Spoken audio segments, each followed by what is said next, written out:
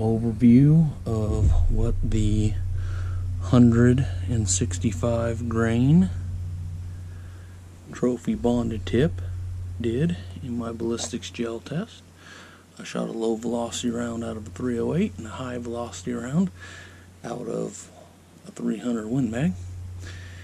That high velocity round impacted the gel at just under 3,200 feet per second. My first low velocity round impacted the gel at around, I think it was 1288, so it's just under 1,300 feet per second. Had hotter load, went ahead and shot it, and it was just barely over 1,900 feet per second.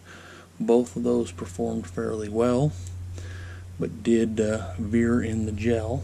I was able to catch that one going just over 1,900 feet per second, and that had a 164 grain weight retention. We'll start with that high velocity load, left to right. Going through my board, you have almost immediate expansion with that massive portion of the permanent wound cavity carrying from that 1-inch mark to 10.5 inches, tapering down, still carrying some permanent wound cavity all the way to where that leading edge of that bullet is 28.5. So overall, very, very impressed with what these bullets did. Those low velocity loads, that first one going roughly 1,300 feet per second exited the gel at 20 inches. The other one exited the second gel block at 26.25. But I had another block setting up here, and it was actually caught between my two blocks. That good portion of that permanent wound cavity on that higher velocity round starts opening up at about 1.5 inches. You see it carrying from that 1.5 inch mark to just past 15 inches when it pin lines and exits the gel. We'll have to measure that lower one from the top here, but you have really similar to permanent wound cavity, and then where it exited the gel at about 20 inches there.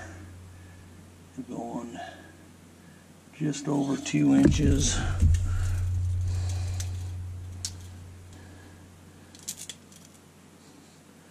by just over 2 inches. And those two permanent wound cavity on the low velocity ones they're running really close to each other, and they look really similar to each other running through there. Let me go ahead and cut this bullet out of here so I can weigh it and get a weight retention on it.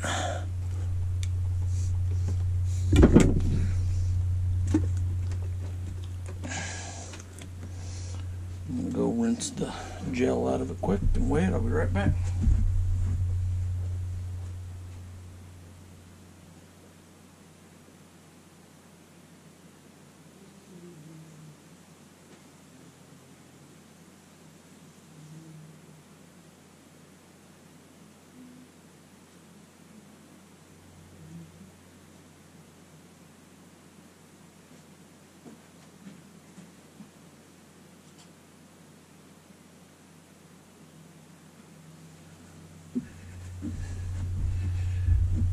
Weight retention on that was 135.9. So overall, still a good weight retention on the high velocity. Gorgeous mushroom. My blocks are not perfectly square, but you're 5.5 by 6, and you got it tearing on almost almost all sides. You're not quite all the way through here, but just massive hemorrhaging. Honestly, I expected these to perform really similar to the Accubonds or the Swiss Sciroccos, but I have to say on the lower end, definitely outperformed both of them, and on the higher end, every bit as adequate. Thoroughly impressed with these bullets. Hope you guys enjoy this video.